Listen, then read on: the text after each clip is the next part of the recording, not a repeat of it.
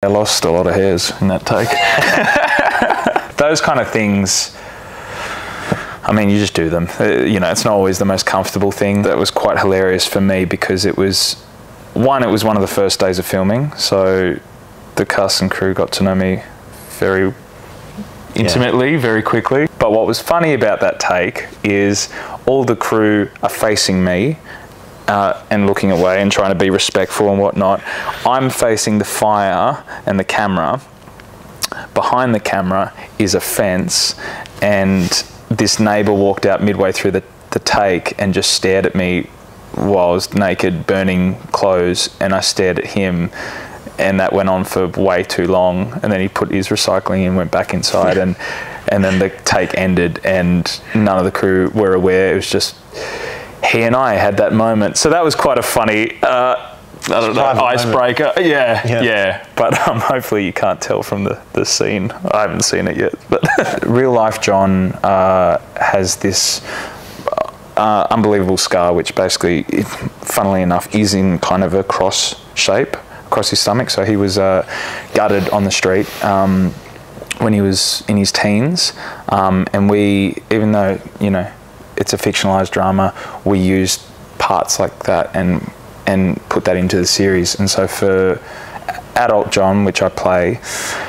the scar has obviously healed a lot more than when you see the teenage John, played by Malik Alconi. And it was really fun because for me, it was my first time experiencing prosthetics. So it was about 2 hours each morning if I had to have my shirt off, or the scar had to be revealed, or whatever. And it was a lot of fun at the start, and it looks unbelievable, but I can't do much. I can't sit down because otherwise it'll tear the prosthetic. So it was good in theory. In practicality, I was kind of doing this a lot. If I wanted to sit down, I'd have to sit like this. But it's worth it. I think it looks really great. So the show kind of talks about the 70s, 80s and 90s in the cross.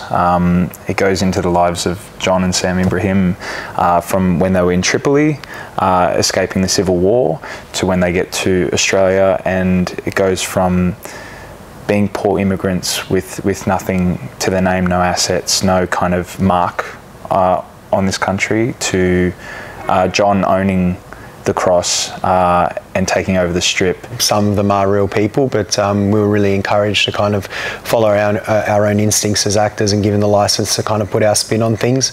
Yeah, which we did, and it was great because we didn't have to have so much of a burden of, you know, replicating things to the nth degree, but really just following our intuition, trying to capture the essence of the era and that world. It was incredibly important that this show is multicultural, diverse in the number of different ways it is, because what we're representing, which is this iconic strip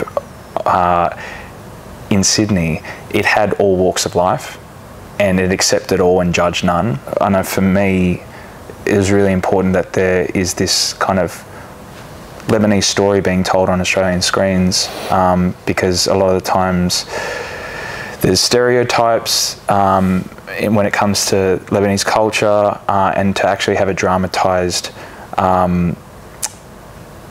retelling of something that is iconic in Australian history that some people know peripherally, but they don't know the magic that actually went on and what an expansive story it was. I think it's really important that we have that both here but also overseas.